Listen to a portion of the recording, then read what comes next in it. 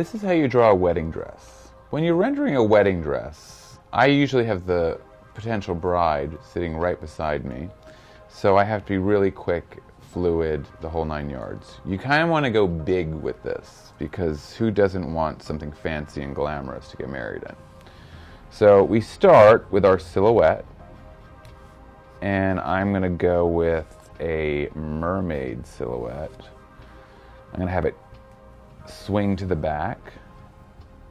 I'm really big on that. Have her have a nipped-in waist. This is for a skinny bride. She needs to eat something, but whatever. We'll let that happen at the wedding.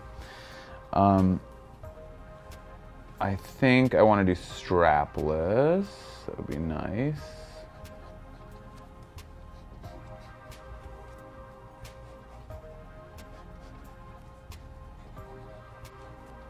I'm going to go with a nice V-neckline, which I call the Dragonfly neckline, which is one of my signatures. You want to indicate beading. And indicating beading could be as simple as little dots. You want to indicate seam lines as well. And I'm all about long seam lines that hug the body and create beautiful lines in the gown and follow. You want to carry all of your draping lines up. Everywhere where you do a squiggle, you go up. You definitely, if you're drawing for a bride, you definitely want to give her a head. A lot of times you can leave the head off, but you want to give her a head.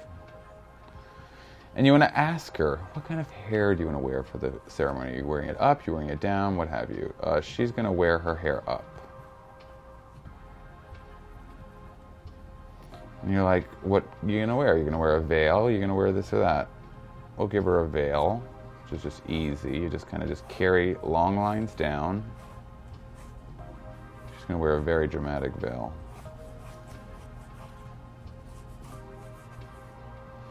You'll then want to harden your lines a bit and go in with ink and just kind of just make everything apparent that is going to be the final design, because you got to get your point across at your meeting with your bride. I'm not going to go nuts with the pen because I plan on making a white gown, and I only want an indication of the seam lines. And so you just use your pencil lines as a reference, because you're going to go in with your eraser and erase them anyway afterwards.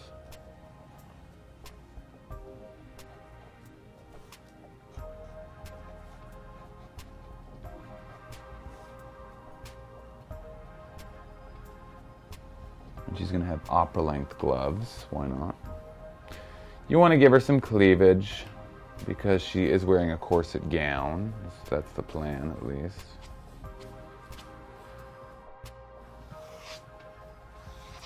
Just go really light with your pen. It's really great to have like a fine point pen for this sort of detail. Give her face.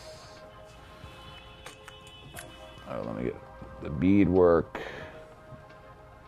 dotted on there, and she's gonna have some beadwork on her little dragonfly lapels, I'll call them. You want to don't forget, before you erase your pencil, you want to like add in your beadwork if you're even going to bother, or if she wants it, or what have you. And I'm doing it down the front and on the lapels. Now you just go in with your eraser and get rid of all the pencil.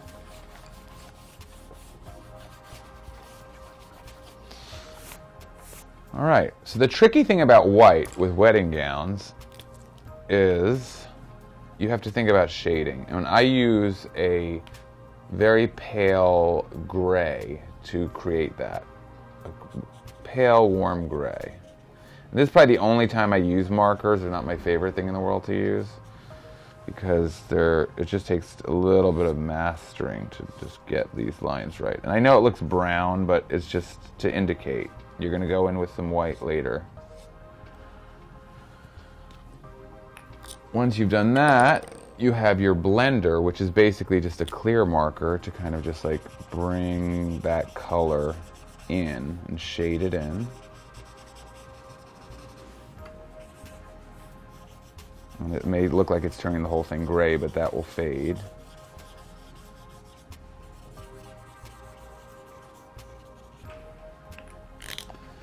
Then you take your China marker, which is a great thing for creating details on black or white, just to kind of just make certain things pop.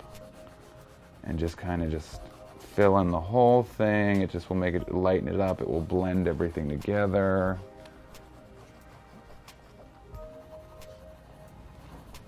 And there you have it. That's how you draw a wedding gown.